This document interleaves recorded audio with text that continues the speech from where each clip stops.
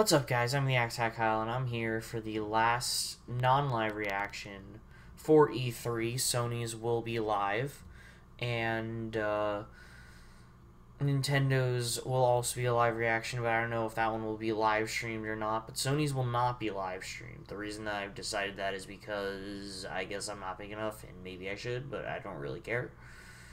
Let's get started, because apparently Square Enix had their E3 event. Ha! Jokes. And, because they sucked. Again, this all shown at, Microsoft's stuff. This was also shown at Microsoft stuff, but it says the awesome adventures of Captain Spirit will connect to Strange Life Season 2. This one has expanded stealth options. Awesome. This game confused the fuck out of me because it said CE, like 5,000 something, and this game looks like it's from medieval times. So, how do we get there? From the year 2018 to the year 5000 and whatever. And I know that it was that because we are in CE, which is current era, and BCE means before current era, whatever. They don't go by before Christ and then after death. So, that's what I was used to until now. Or, well, I was used to. And it was made by Platinum. So, should be interesting to see what they got. But, I'm very confused, and I don't care.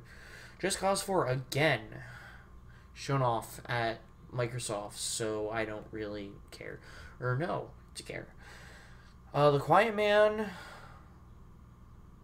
I don't know, it looked interesting, but I, again, really don't know, really don't care, and it says here. We got a trailer for Final Fantasy XIV's Under the Moonlight update and news of Monster Hunter World crossover. And a new trailer for Dragon Quest, which is also in Japan, and I didn't know they had a trailer for Octopath Traveler. So, yeah.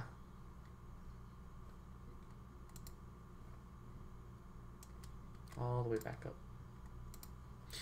So, I can't believe that there was something that actually could compete with being the worst thing at E3 along with EA, because I thought EA was gonna be like the only shitty one. I thought that I didn't know that Square Enix was going with the Nintendo platform. Nobody can do that but Nintendo, because they just do it so well. Like when they just have their direct stuff and they just tell their shit, they know what they're doing. But Square Enix, they can't do it. I get that they're trying, they're buddies with Nintendo now, so hopefully we get some Geno in Smashy Bros. But looking like Square Enix will more or less, if they're gonna shine, it's gonna be during the Switch stuff. And that's all I gotta say about Square Enix. But I rate them a two. I don't even know. Fuck it. Next, we had Ubisoft. And Ubisoft, I don't know. I don't know what I've been seeing. I mean, I kind of liked it. But a couple of people that I've seen are kind of being negative. So, I don't know. This made me laugh a bit, because I always laugh at that stuff, because it was dumb, but funny to me. But yeah, Just Dance 5 is it coming to the Wii? Hold on. Hold up. Don't need this. Watch later. I'm not looking at that. No. Also, I'm watching the PC gaming show thing in the background, like on my phone, and all I can really say about that is I wish I cared more about the PC gaming stuff, because everything that I get on my PC is during Steam summer sales, or like the Steam sales and stuff, because a lot of these games you don't have to pay full price for eventually, like in like 3 months or so you can kind of wait. But Just Dance 2019.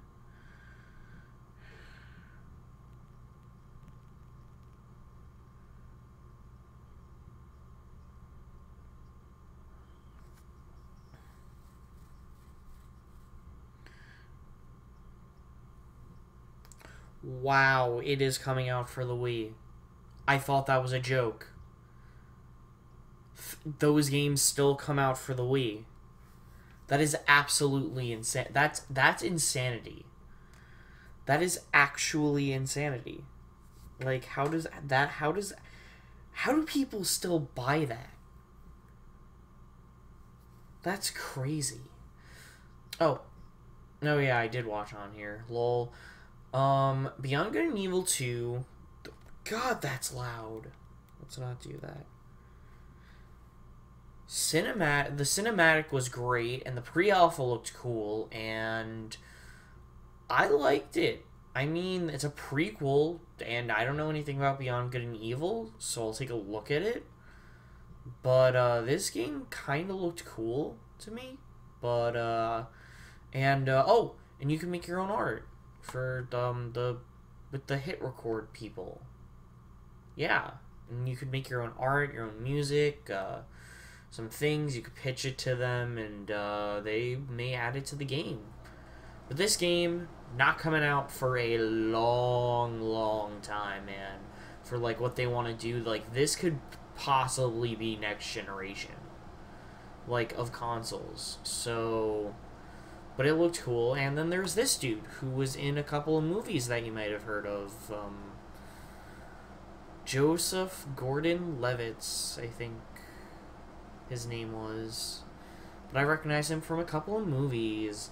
He had Trials Rising. I played Trials, the original, I think it was. That was on the 360. Whichever one was on the 360, and it looked cool. I don't know what else to say. Oh, it's on Switch. I guess that's all I gotta say. The Division 2 will get raids and free DLC. I guess raids are like... I guess, I don't know what raids would be here. But, I guess raids on mobile stuff are just, like, harder things to do. So, you having buddies makes sense. And then after release, it will get 3 free episodic DLC packs, which include new areas, new stories, and new activities. And Ubisoft Massive has clearly learned a lot as they elaborately improve and expand upon the first Division.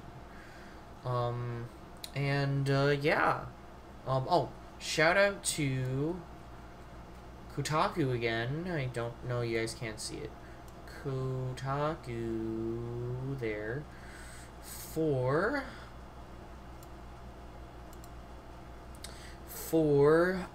putting all of this up on their website. Oh, and the next stuff was the Mario Rabbids Donkey Kong stuff. This looked cute. Mario Rabbids isn't my thing. If it's your thing, then why not? Go check it out. Oh, it comes with Rabid Cranky Kong. Rabid Cranky. I thought that was cool. Skull and Bones, moving on, was cool. I thought. It took what was, which is like kind of a big part of the, what do you call it? Which was a big part in, Assassin's Creed 4 Black Flag, and they made it into an actual game. I figured this was going to be their game coming out this year instead of Assassin's Creed myself, because I figured they learned their lesson, because Origins was really good, and that took 2 years, like, in between. So I figured it was going to be another 2 years, but Odyssey is coming out this year. So I'm a little I'm excited to play it. I'm just disappointed that what happens if this is, like, we keep getting these repeats of, like, not that good of games because of it. So, I mean, that's all I'm saying. Because Unity afterwards, other than Origins, was pretty bad. I liked Origins. I played it. So, yeah, but Skull and Bones has some hot pirates. I guess some of the pirates were hot. I really just noticed the boat. But, yeah, apparently it's cool, and you could do stuff. But something tells me that we don't know a lot about this. We are gonna probably find out more about this game before its 2019 release. Transference creeped like this game. I was not like, oh yeah, Paladins thing. Kind of looks like the Sherbert Land thing. And they're showing Paladin stuff at the game, the PC thing. So,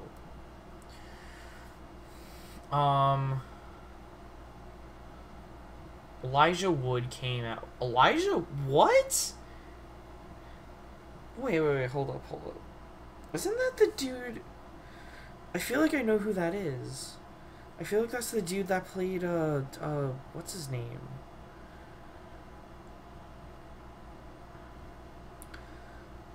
Elijah Wood. Yeah, isn't this the dude that played, Frodo? Yeah.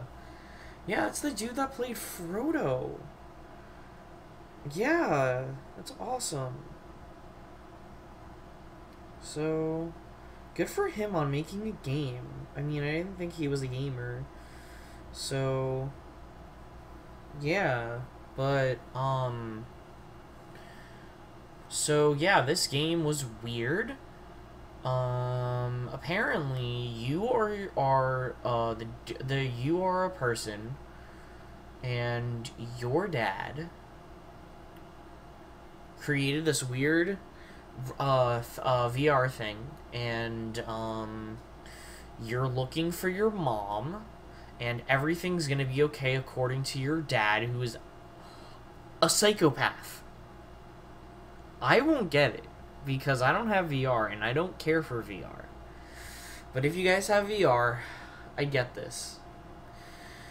We have Starlink Battle for Atlas. I feel like this was just a teaser before, but Star Fox is coming to it, so I don't know anything about this, but I assume that Star Fox, the racing thing that's been like leaked or whatever, will be announced tomorrow to coincide with this thing, which will have an amiibo stand. I guarantee it.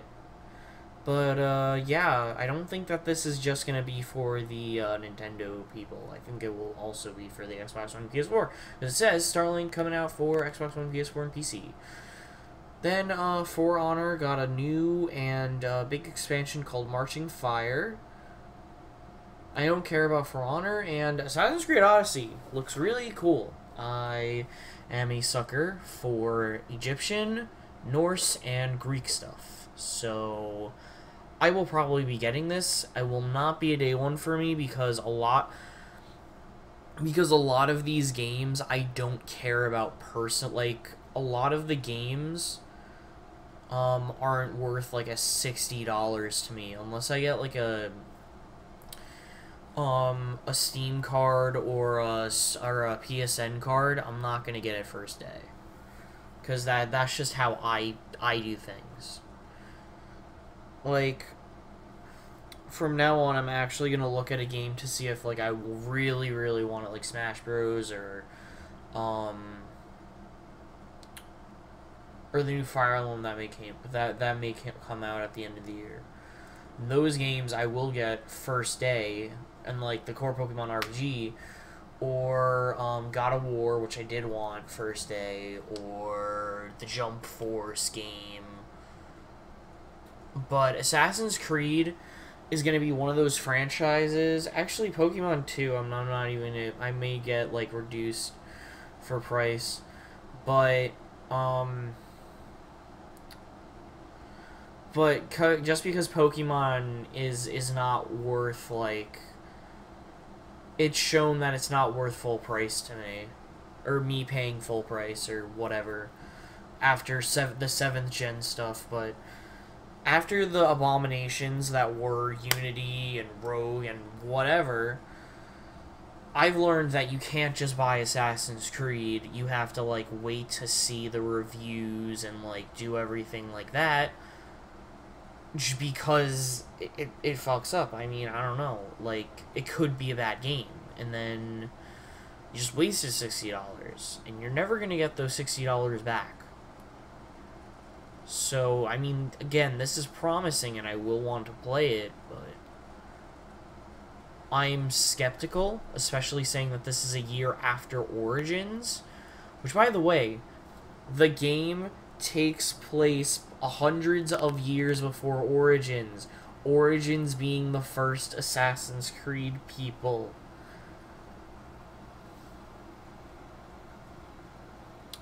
So, this really is an Assassin's Creed because they never used the word assassin unless they were talking about the name of it. They used mercenary. So, I get why. But to me, again, this is very odd that they're gonna... I hope that they learned... Or they learn from their mistakes of coming out with a game every year and pushing it out and then it being okay instead of being a great game. And I think that will help them a lot more than coming out with an okay game every year like Call of Duty does, like Battlefield does, like whoever does. And I think working on a game for years works a lot better than working on a game and then just shipping it out. But Rainbow Six Siege is now played by 30 million people and getting a documentary called Another Mindset. The Crew 2 got a new trailer, and it will have a beta on June 21st, so if anybody cared about that, cool. So Assassin's Creed Odyssey gameplay was cool. I like the RPG aspect. So yeah, overall, Ubisoft did good, but I'm expecting Sony to do better and Nintendo to do better. That's because last year they did really good. Yeah, they will. But I think Sony has Call of Duty now. I think it was Was it Microsoft last year? Or, I don't even know. I don't remember. But I don't know. I'm expecting good things out of the next one. So Ubisoft gets an 8. Why not? I'm gonna give it an 8. But I hope to see more of the game aspect of Beyond Good and Evil 2, because that did interest me. So, but if you guys did enjoy, leave a like, and I guess come back for the live reaction of Sony tonight, and I'll talk to you guys in the next one. Peace.